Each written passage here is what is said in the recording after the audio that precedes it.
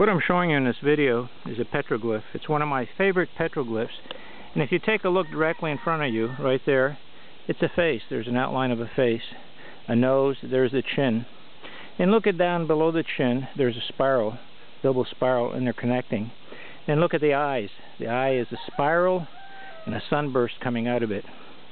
I mean, this is extraordinary. The sad thing about it is, in the last 3 years as I've been coming here, it's been, well, I don't want to say destroyed, but maybe that's the best word for it. What I want to show you over here, here's the boulder. And it sits on a lot where people are building homes. And you can see there's a home over here. There's a home being constructed here.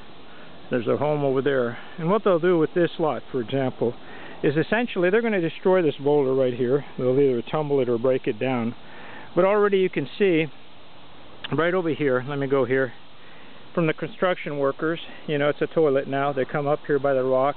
There's toilet paper there, and of course there's toilet paper over there. And it's just unfortunate. This is a museum piece quality petroglyph. It is extraordinary.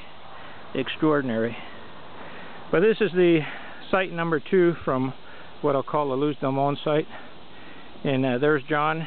John and I have been up here trying to get some coordinates for this rock over here. So we do have some, and somehow or another we'll publish it and give it to the world, so to speak, so people can come up here and take a look at it.